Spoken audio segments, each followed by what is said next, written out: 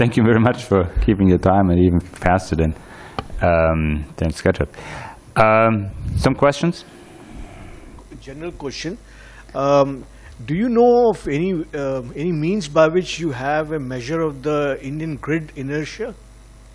I'm not aware of any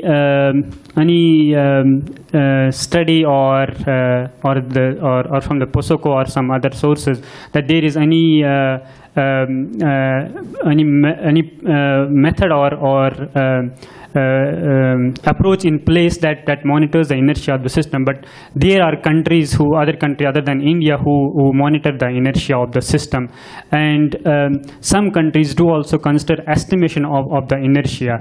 However, I'm not aware of any such this inertia monitoring approach done by at the moment done by Indian TSO or other utility. But I think it is also we have talked about in the context.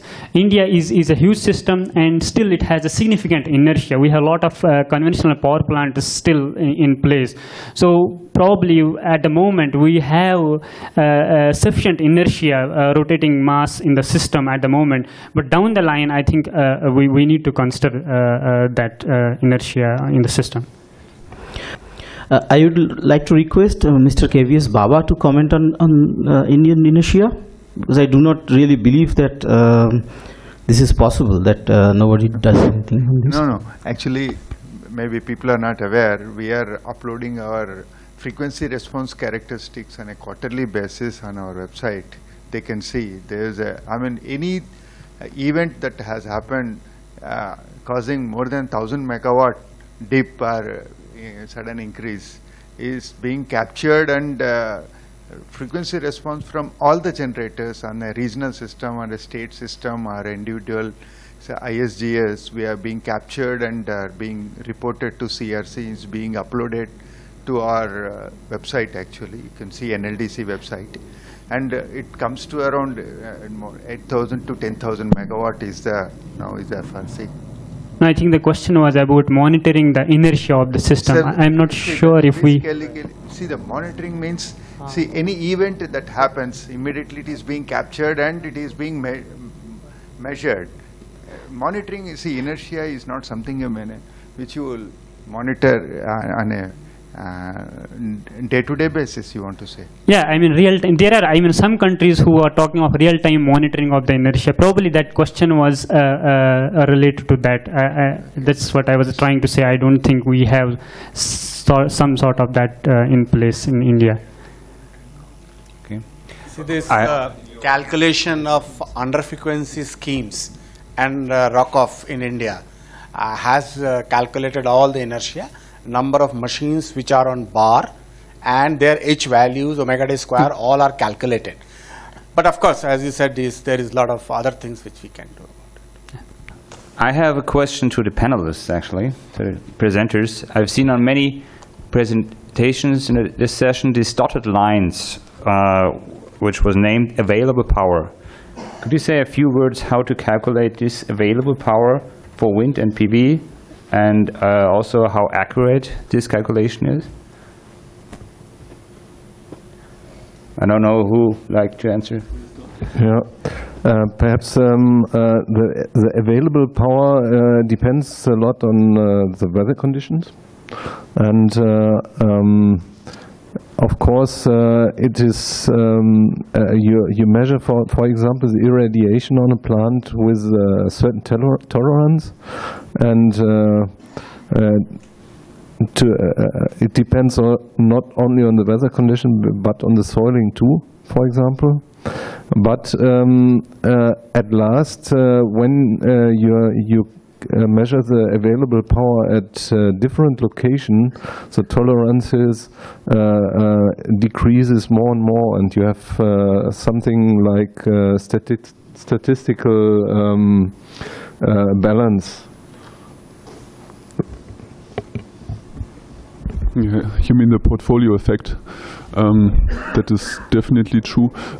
The other possibility regarding PV is that you leave some inverters uncontrolled and have a part of the PV part produce power like uncontrolled, and use the other to provide control reserve power. On the wind side, we had several research projects where we calculated this available power.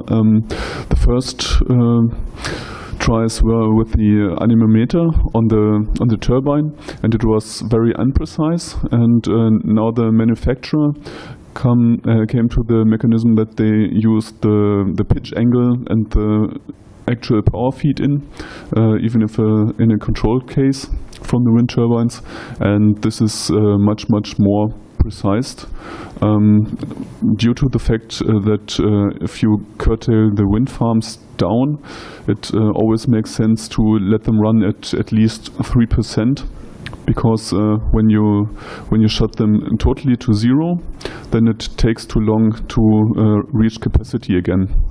We see some curves when you let the wind turbine act on 3% of the capacity, then you are able to act really fast, so you can reach capacity in good wind conditions within under 30 seconds. And if you shut down a wind farm totally to zero, this will take several minutes. Okay. You have a comment? Yeah, I just wanted to the whole panel, and particularly Dr. Jacqueline. I haven't read FARC Order 824 and 823. We will get into the details. But as far as the power factor and the reactive power of RE is concerned, should it not be decoupled in terms of power factor and link it straight to the voltage so that it helps the system, be it night or day?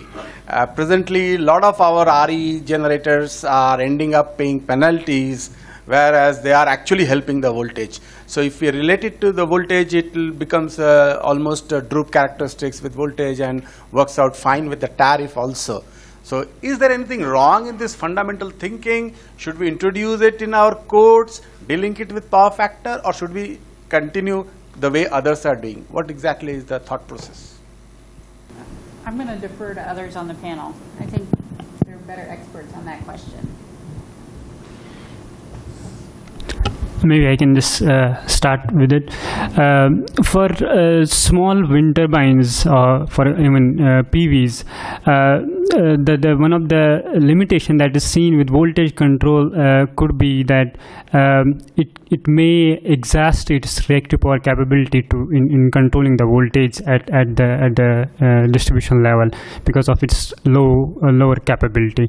But as far as the large power plants are concerned, I think there are countries where these wind farms which are connected at the transmission level are required to have the capability of voltage control. But still, in significant cases, it is like at power plant level, it is power factor control, while as at the wind turbine level within the wind farm, which is connected to the transmission level, it is voltage control.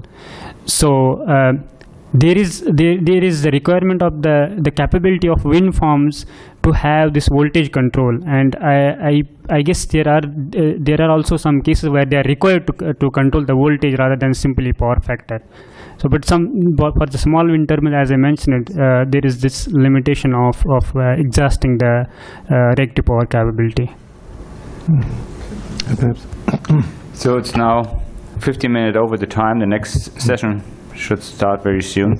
I would like to thank all the presenters again, and we'd like to close the session. Thank you.